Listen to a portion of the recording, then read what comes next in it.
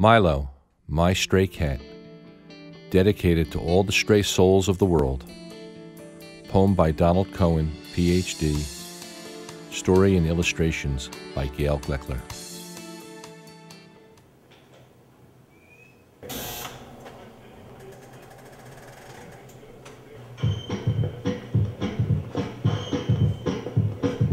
Pretty little angel eyes, pretty little angel eyes, pretty little angel, pretty little angel, pretty little, pretty little,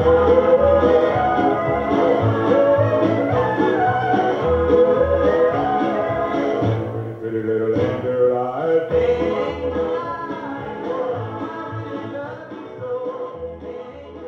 From the wild you became my child. I'm so glad I found my stray cat.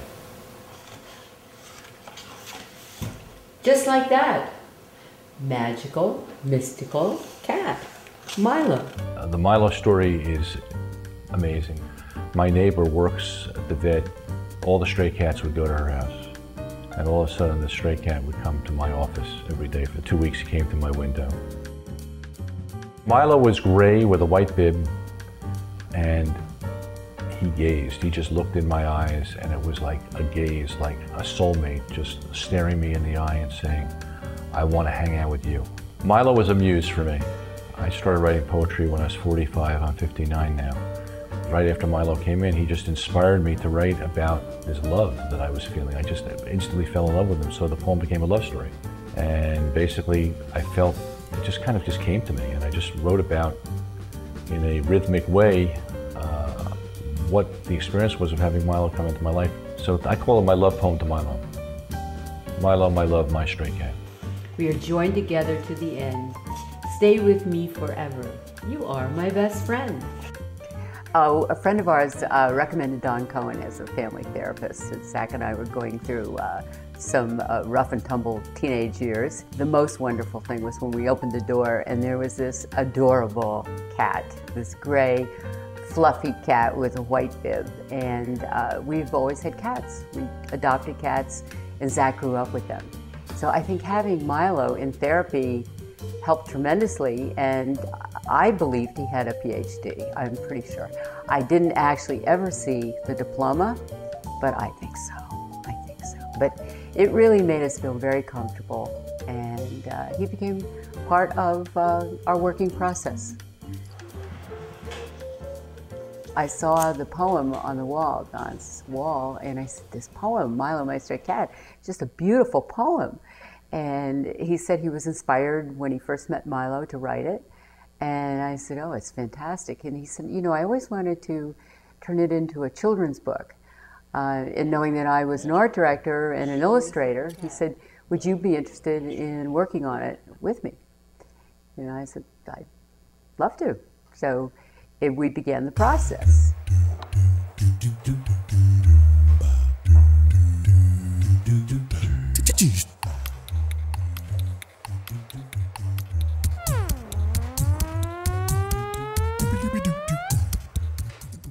I did a poem, an adaptation of Don's poem that was, you know, much more childlike, you know, more Seuss-like, I'd like to think.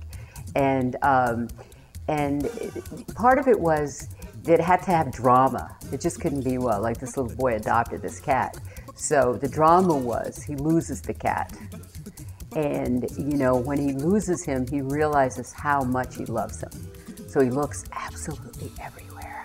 He looks in the basement and in the attic and upstairs and everywhere, and he can't find the cat. And, you know, he's so sad.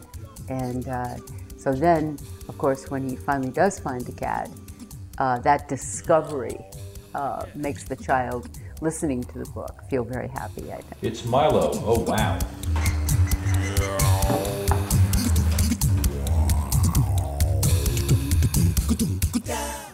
We're always worried. Where's our kid in the grocery store? Where's my girlfriend? Where's my boyfriend? Where's my cat? So many times my cats have gone down there. Milo's a house cat. So it captures the essence of attachment and love and loss and separation and the coming back together and the trust in what really is if you love somebody and they love you. Nothing in the end gets in the way. What's happening? Ooh.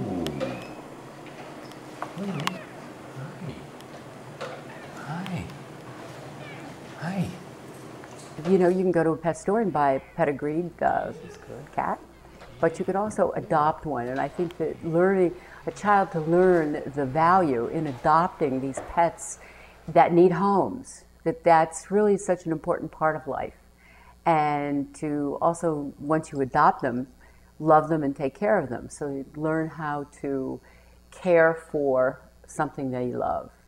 And just as a personal note, I happen to be adopted, so I thought that it was an interesting thing for parents to talk about adopting an animal into their home, but also perhaps if they have a child, a biological child, and they want to adopt a new baby, what a wonderful way to say, oh wow, look, like Milo, we could adopt a baby. It probably won't come through the window, but you know. Milo taught me the importance. I now have a wider and much more, a deeper understanding of the attachment that pet owners have with their animals. And I now, which I never would have dreamed of, I am totally in love with cats. Not that I don't love dogs, horses, and all animals, but now I'm completely attached to the idea of looking at these animals as God's angels and wanting them always around me. And having cats, dogs, horses, it doesn't matter.